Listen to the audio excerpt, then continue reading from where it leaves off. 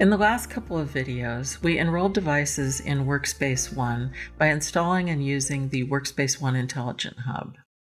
Now we'll unenroll devices. We'll use the Enterprise Wipe feature, which is not as scary as it sounds. It's an enterprise wipe, not a device wipe, so it uninstalls only the managed apps and profiles that were pushed to the device. All your personal stuff remains untouched. In the Workspace ONE UEM console, go to Devices, List View, and we have a Windows device and an iOS device. We'll do the Windows device first. They're both enrolled and they're both compliant. Select the device you want to unenroll and click More Actions, Enterprise Wipe. Because it's a restricted action, we have to enter the PIN that was set up the first time I logged into this console. We don't want to keep apps on the device, so I'll leave this checkbox empty. Enter the PIN. Scroll over to the enrollment column to see what's happening. Click the refresh icon. Scroll over again, still enrolled. Click the refresh again. And I've sped things up a little for this video. As we scroll, see that the user and tags columns are empty now, and that's because the device is now unenrolled. Now let's go over to the Windows device and take a look. There's a notification telling us that the Workplace account, managed apps, and policies have been removed. Okay, now we're going to go over here to the Windows Start menu and go to Settings and Accounts. Access, Work, or School, and there is no longer a work account. Now let's look in the Intelligent Hub app.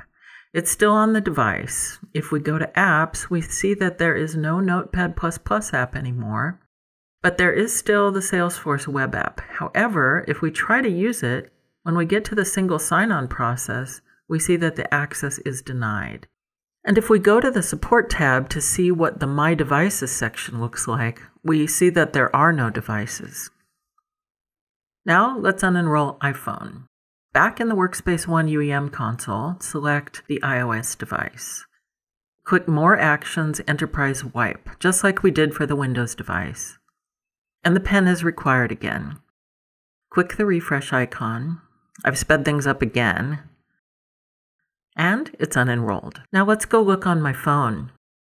See that catalog icon in the lower right corner? Wait for it, and it's gone. That was the Unified App Catalog, and it just got removed. Let's go find the Intelligent Hub.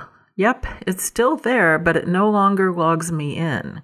I'd have to enroll again. Now let's go see what happened in Settings. Go to General, VPN, and Device Management. See, there's no longer a work account. Here's what it would look like if my phone were still enrolled.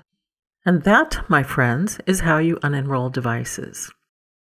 For more Workspace ONE technical resources, be sure to visit techzone.omnissa.com.